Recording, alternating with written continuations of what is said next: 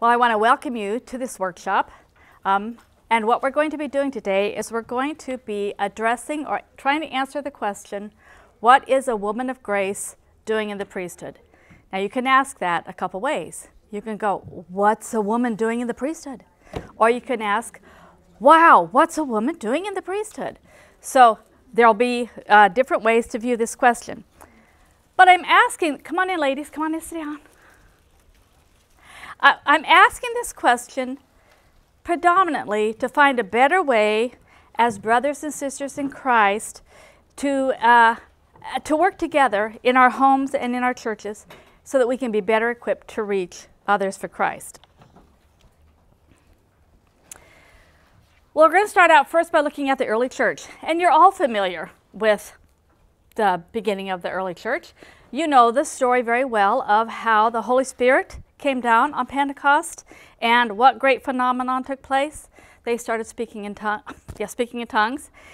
But what was unique about this is that Peter, he is preaching the Pentecost sermon, and what he has done is he goes back to Joel, a prophet Joel, and he takes the words of Joel and he brings them into that situation where he's preaching. And what he says is, in the last days, excuse me, just a moment, I'm going to switch something here on my screen so I can see it better. Okay, what he says is, what Joel had said is that the Holy Spirit, in the last days, the Holy Spirit is going to pour out its Spirit on sons and daughters, on old men are going to dream dreams, the young men are going to see visions, and even the male and female slaves are going to have the Spirit poured out on them. This was a unique thing. But what is interesting here is Joel is living in a time where it's very difficult and hard. There's no doubt for us today, when we look around at culture, we're probably thinking, I wish he would return quickly. I wish there would be some response to what's going on in our world today. And that's typical. Whenever we face challenging times and become unsettled, we look to the future. Now, some of us today, we really don't want, when we think about the last day, we are fearful because we think of God's judgment. But what was taking place in the first century church is this was a time of celebration because God was now again dwelling with his people on earth. That's going to be a key thing here. So it was time to celebrate. When we talk about end times, we're just rather frightened because judgment's going to come. When they're speaking of the last days, it is a time when the Holy Spirit or God is going to be dwelling with his people once again. Luke records the situation that took place in Jerusalem when the church began. They had a brief time. Now, we may think it's a long time, but it was about 30, 40 years as they were gathered together in the city of Jerusalem. They had a time of fellowship and unity, and they were working in one accord. That is, men and women were all working in one accord to get the gospel message out, the good news that God is here, the Holy Spirit is here, Jesus is our Messiah, this Jesus who has been crucified, buried, and raised is the Messiah. So persecution comes, so you're familiar with the Stephen's testimony and Stephen's stoning. And after Stephen's stoning, persecution happened against the people. At that time, there was then going to be this great movement of people. They had to become a people on the move. If you look at history, all through history, you will see that persecution takes the church away from familiar surroundings and pushes it outwards. God's intention is not for us to be in one place where we're always safe and just with one another. In order for the gospel message to get out, we have to move and get out of our comfort zone. History, how the church, the countries and communities have been reshaped and for good and for bad. Currently, I don't know, I'm sure you're aware, but there is a Netflix film called The Human Flow. I would recommend watching it. It will break your heart when you see the 65 million people who have been forcibly relocated and displaced from their homeland. So if you're a woman of grace and you're wondering what to do, there's plenty of work to do right now when you look at that film. It was put together by a Chinese man named A Weiwei. I might have messed that up. It's a phenomenal film. Okay, but here they are. They are people on the move. They don't get to stay close together, fellowshipping together, loving on one another, and praying together as God changes the world. But what happens? Paul comes along and he gives them a new identity. They're going to be no longer strangers and aliens, he says. You're going to be members of a new household. Some of these individuals who had followed Christ were probably expelled from their families. Relationships like that have been separated. Paul is saying you're going to come together as members of a new household. But he also does something else. He says that as this group who are on the move, they're going to be a holy temple. They're going to be the dwelling place for God. Now, think back in your Old Testament Sunday school classes. When was God ever, what does that make you think of? It's the tabernacle. When God dwelt in the tabernacle was this mobile temple. So we now are that temple, a dwelling place for God on the move. Longing for a future day when we can be an established temple. But Peter comes along, and we all know Peter. He's a bit more realistic and down to earth, isn't he? So he actually tells you you're a displaced believer. He recognizes that they are strangers far from home. They're scattered into unfamiliar places and to peculiar cultures. Now, I don't know about you, but I've had to move 4 or 5 different times into completely different areas of the world and the United States. Each move took a while to adjust to that. But and so you have different cultures, different foods, different ways of thinking. From Denver's a completely different place to live than a small town in Missouri. So there are major changes that happens. But Peter recognizes that as well.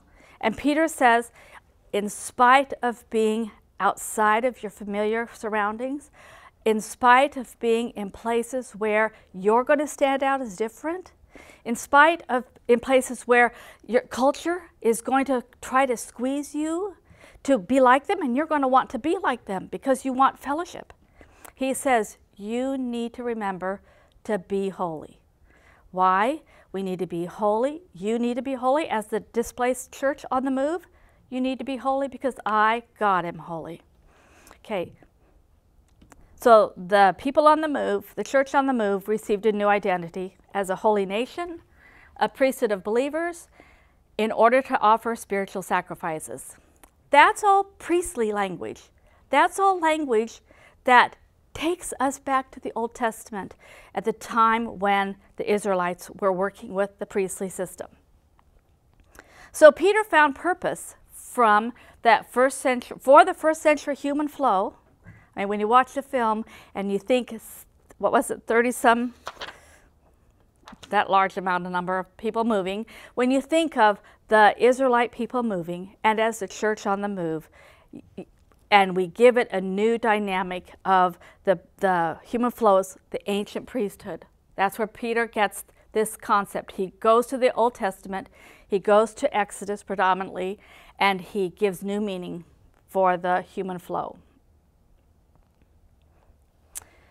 So when you look back to the Old Testament, we find a purpose for that priesthood. What was the purpose for Israel? In Exodus, God tells Moses to tell Pharaoh 7 different times, let my people go so that they may worship me. Let my people go so that they may worship me. 7 times he goes to Pharaoh, and 7 times he's turned down. So God's purpose for rescuing the nation, the people of the Hebrews who were in captivity in Egypt and were now working as slaves, God's purpose was to bring them out as a people to be his nation so that they could worship him. But worshiping him was not enough. Worshiping him and setting him apart was not going to be all that God required of them. He wanted them also to be holy. He said, I am the Lord who brought you up out of the land of Egypt to be your God. You should be holy because I am holy. God is in relationship with us, and he wants the people to be holy as well as much as he is holy. But that's also not it. So he wants them to worship him only.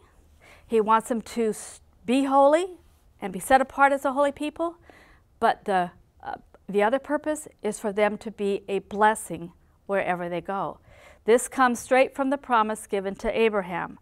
I will make of you a great nation, and I will bless you and make your name great, so that you will be a blessing, so others will worship the one true God.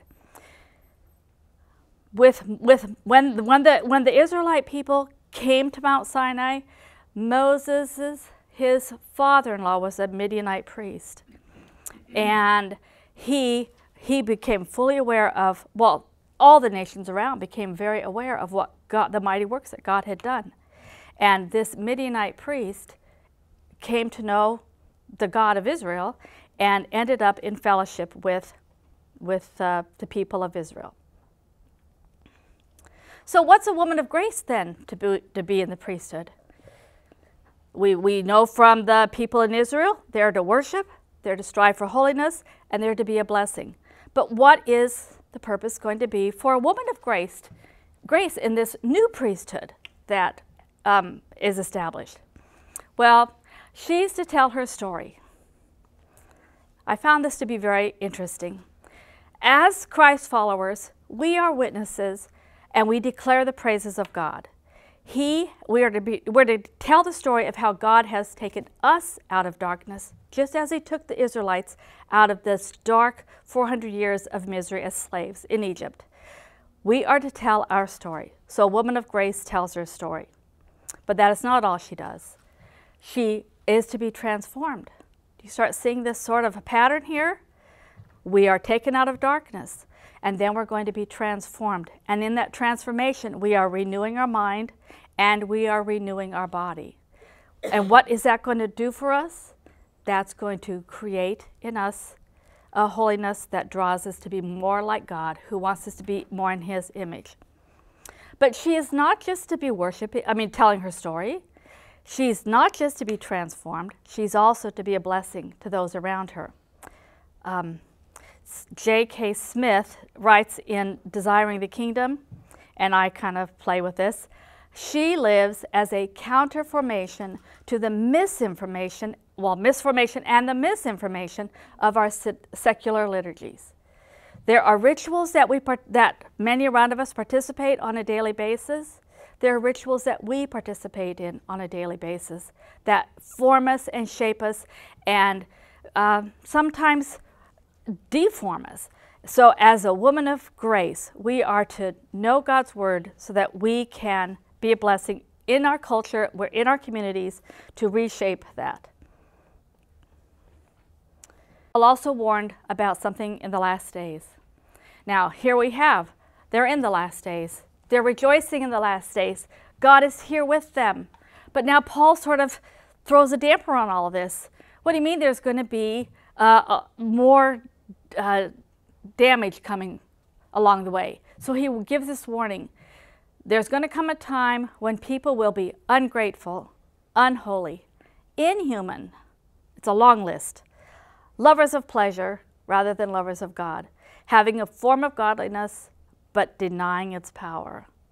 Now that was first century. It's definitely not happening in our century, is it? So thank goodness that they must have gone through it and weathered it, right? We're here. If you look back through history, every generation can take the scripture and see themselves going through a time that is dark like this. So what the world is offering is this counterfeit humanity. It forms us into something that is not what God had intended for us to be. Definitely not in the image of God. There are going to be those then who forbid marriage and demand abstinence from food. Now this was a counterfeit path to holiness. It's this way of, if I could just beat my body, if I can just deprive myself of enough things, if I can, and they went to extremes in the 1st and 2nd centuries in order to strive to become perfect. Not necessarily holy, but it was this path of perfection, a path that gets you on a journey to get to this perfect soul or perfect person. So they did this on a deep level. But people would also then follow after deceitful spirits, demonic teachings, and would seek after ancient myths. So what we have here then is counterfeit God stories. They're all around us. The 1st century, from the 1st to the 3rd centuries, they had them. False gospels, pseudo-gospels, novels about Paul and another woman. We've got the stories of Mary Magdalene, just all sorts of false stories. So we've got a counterfeit humanity, a counterfeit path to holiness, and counterfeit God stories. As a woman of grace, we have to be able to recognize that so we can counter it. But Paul also said there would be a unique attack against women. There were teachers in that day who would worm their way into homes, gain control of weak-willed women who are loaded down with sins, swayed by all kinds of evil desires, always learning, gathering together, bringing in teachers, probably teachers that, tickled their ears, but teaching without ever arriving at a knowledge of the truth. The NIV translates that as weak-willed women. Other passages say silly women. Silly women I don't think really captures. That just seems to be more of an immature teenage girl who hasn't really quite arrived at adulthood. But a weak-willed woman probably captures the image of what Paul is trying to communicate here. This is a woman who doesn't have the ability to know the truth and to stand against the false teachings. So a weak-willed woman is easily deceived, but we know that the grace-filled woman is in contrast to that. She knows the truth. She knows it so well that she can stand and speak the truth boldly. This is your grace-filled woman. So even in this age, our current age of newfound female freedom, I came back from Europe in '76 to the feminist movement in full swing, where we were radically freed from the shackles of our past. But here we are. I don't want to count the years, how far later, but here we are later, and I still look around, and women are still struggling in spite of that, struggling with their identity, with their body, with what's the purpose in life? What's my purpose? So I believe we're at this place because we have three conflicting views of humanity that seem to just continue to bump into each other throughout time. The first comes from Plato. These are ancient, these are views, these first two, Plato and Aristotle, these are views, let me back up. Men and women have been trying to figure themselves out for hundreds of years. We don't seem to have ourselves figured out. I have a scholar who has, I have books from this female scholar. She's been working on this, her research from 1975 till now, and she's traced the philosophical views from 700 BC to 2015. And the gamut of how they're trying to figure out why are we women so different than men, and how to define us because they don't know what to do with us. Now, granted, there were women also asking the same questions, but not as many female writings were preserved. So we're going to just only look at two, because these are ideas of humanity that seem to pervade and continue to influence our way of thinking. And we don't know it, and we don't even know it. Okay, so the first, Plato, a human being, just a human person, is a pre-existing, unsexed soul, trapped in an earthly, gendered body that struggles. This unsexed soul is pre-existing, and it's in this body, and it's struggling to get itself out because it's going through reincarnation stages. And so at one point in life, I'll be a woman, which is an inferior place to be. Because in order to attain this state of perfection, the soul has to escape and go through another journey through life and hopefully come back as a man, because, not as a man, into a man's male body, because then he can work, the soul can work its way back to its perfect state, which is pre-existing. Okay, so I hope you're catching some of those ideas there that are counter to what we understand. Now, Aristotle, who studied under Plato, he comes along and he's quite a bit harsher. He's quite a bit harsher. Plato would say, just a man and a woman, they're kind of equal because they're not really a man and a woman. They're kind of just stuck in that body, so you can relate to each other as equals. Aristotle, on the other hand, absolutely not. The woman is a male-formed human. And she is only used to procreate. She is irrational. She's inferior. She's emotional. So the only way for the perfect man to resolve that problem is to insist that she obeys men, that she remains silent, and that she stays out of the public sphere. Where have you heard any of that? Okay? So those are two concepts that keep repeating themselves, and I honestly believe some of the Platonic thought is unwittingly behind some of our gender confusion. All right? So, plus I believe Aristotle's view that we are lesser human contributes to our own shame as a woman.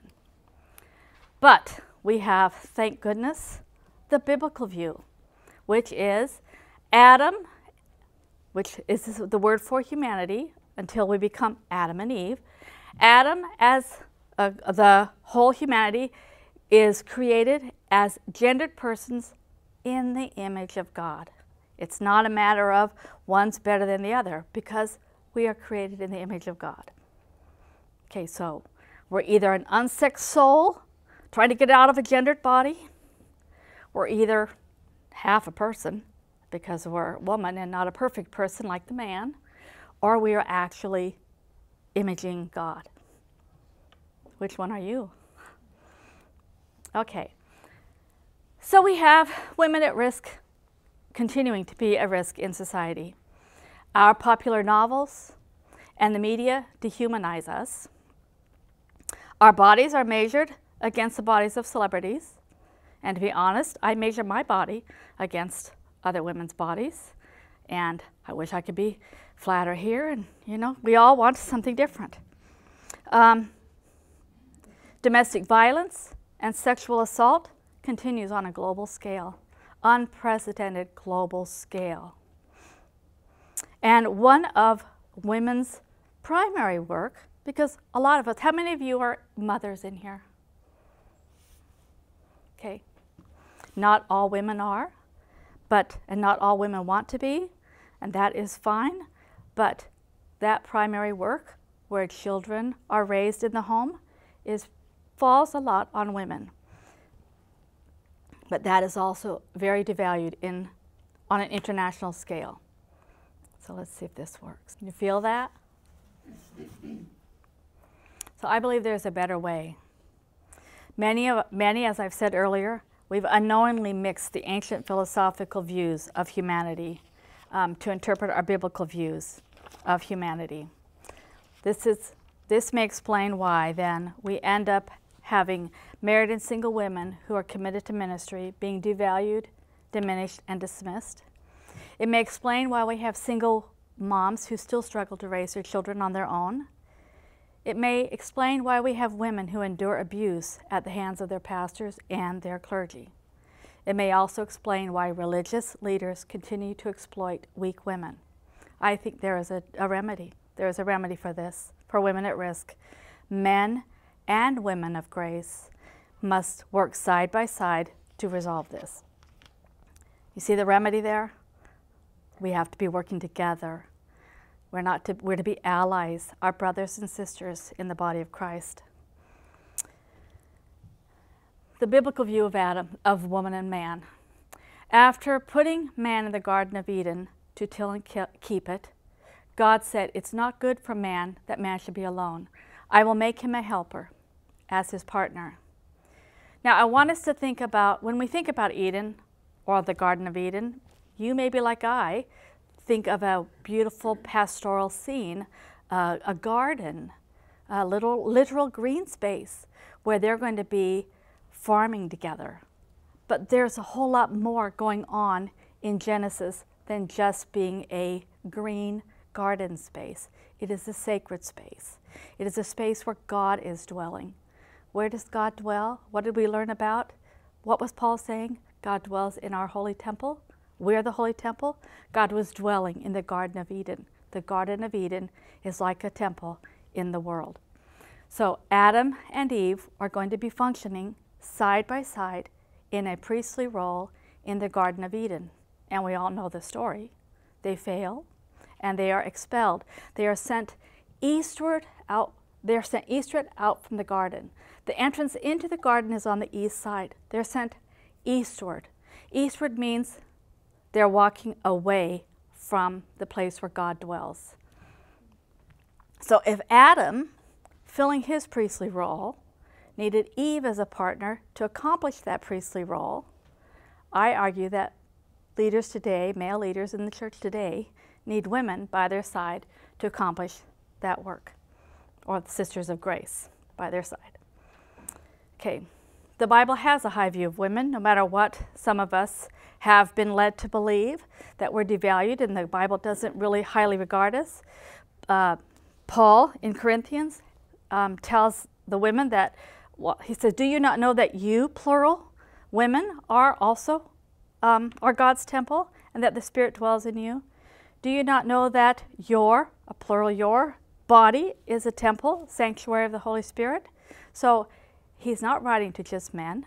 Women and men together form the temple of God here on earth. So home, women are at risk in Christian homes as well. Home is the first place we learn about God's grace, or not. Wives and daughters are still dehumanized in homes. We know many of our Christian friends who come from homes like that. Female bodies are misconstrued, and women misunderstand the meaning of submission. So when distorted doctrines collide with religious power, women are shamed, they are exploited, and they ultimately lose. I'm going to share just a brief story here from my own past. My childhood home was broken, not by divorce or desertion, but it was a malfunctioning home nonetheless. I share one memory because it reveals why I am passionate about rightly understanding God's Word for women today. The 5 of us were in our preteen years by now. Dad called a meeting around the table in the kitchen where a large green chalkboard hung on the wall, the kind that we used at country school. Yes, I went to country school. On this occasion, a number of expenses had been tallied in a column on the board. Mom was called to give an account for her poor budgeting skills. Her every response was discounted and attributed to her financial ineptitude. The pitch continued to rise in the room as Dad circled each item one by one before checking them off. Wrong. Wrong. Ranting and raving ensued, but her guilt needed to be dealt with. The only way to resolve her infractions was that she must kneel next to the kitchen chair and audibly pray for God's forgiveness. She obligingly obeyed. As the head, he was her supreme power source. He demanded she pray repeatedly until he determined which of her prayers revealed that she was truly penitent. I remember that day because I was fuming inside. I wondered why she wouldn't challenge him, why she wouldn't stand up for herself, why she wouldn't stand up for her daughters, 1 brother and 4 daughters. But I was plenty angry at him also. I yelled out, I cried out, "You're not God! What are you trying to do? You're not God!" But I realized then and there that I was actually angrier and more ashamed of my mother. It was at this point that I discovered being female was a shameful thing, that female meant weakness. I was too young to know how easy it was to exploit that shame to control another person. When a woman is shamed, she is unable to help herself and unable to help others. So what we're going to kind of close with as we prepare for our closing here is to look at the Proverbs 31 woman as an image for us today as grace-filled women. Okay? This woman, the opening of Proverbs 31:10 begins with a mighty warrior who can find. That's not right, is it? We don't usually hear it as a mighty warrior. We kind of think of it's going to be more about the ideal housewife, or, but certainly not the meek wallflower. So this is not my research here. This comes from a woman, Jewel McGee, and I heard her speak a couple weeks ago at a Society of Biblical Literature conference. And I tell you, by the time she was finished with her whole presentation, I was about ready to do an altar call because it was fantastic. So this is her research. The Proverbs 31 woman is a warrior. She's a mighty warrior. She prepares for battle. She girds her loins with power and gives strength to her arms. Both of those are images of preparing for war. She first covers her own shame, because if we're shamed women, we can't help anyone. We're not good mothers, we're not good wives, we're not good friends, we're just naked and exploited. So we have to first cover our own shame, and how do we do that as women of grace? We know we go to Christ. So she clothes herself first, and then she works to cover the shame of other women and all other peoples who are near and far. She and her husband work together as allies. She's also a woman who has influence that reaches across the globe. She works with the least and greatest members of society. And how does she do this? Her strength is found in the Lord, not in any vaporous beauty that fleets as we get older. She doesn't have her confidence in trying to reshape and redesign her body so that she can keep her spouse or her significant other. Her strength comes from the Lord. So, a woman of grace. I'll read this last little bit. This comes from my experiences back when we were living in Vienna. We traveled behind the Iron Curtain and worked with the Christians who were trapped behind the Iron Curtain in the times of the communist era. In the first part of our co-ministry, we served Christians behind the Iron Curtain in Eastern Europe, back in the day when walls were seen as the problem and not the solution. This experience has forever impacted my worldview. Just a tidbit here of information. In 1989, there were only 11 countries around the world with borders and walls. By 2016, 70 countries have built fences around their fences and walls. So on one of our trips to Hungary, we stayed in the home of an elderly couple. Imagine in your mind a babushka-like woman, her head covered with a brightly colored scarf, and her face creased from years of surviving 2 world wars and the Soviet invasion of 1956 in her country. I have a vivid memory of her dining room table. On the crochet tablecloth, her Bible laid open alongside other study books. She had enrolled in a correspondence course of sorts in a country that did not allow religious material. We smuggled in religious material because it was contraband in that time. But she's boldly has her stuff out there on the table. But she's not sitting at the table. She's hustling about preparing meals of buttered thick bread, sliced vegetables for a ministry group of 6. I remember watching and thinking, I want to be that kind of woman someday. I don't remember her name. Brother Tamar, our Jewish Christian contact who had survived the concentration camps, made arrangements for us to stay at her hostel. This woman exhibited a boldness and a daring in an era of extreme religious persecution, and she reminded me of the Hebrew midwives that I read about in my childhood, who were also living under a repressive government. When I'm tempted to despair because of financial, political, or social crises, she pops into my mind, reminding me that women of grace are equipped as women of strength to face whatever comes their way. So, a woman of grace, she is far above rubies. Whether single or married, wherever she may live, working from home or from an office, working in the fields or in a factory, confined to her bed or in a wheelchair, or found even standing behind a pulpit. A woman of grace fears the Lord, stands for truth, builds her house where all are welcome, seeks justice and salvation for humanity near and far. So tell me, what are you, a woman of grace, doing in the priesthood? Thank you.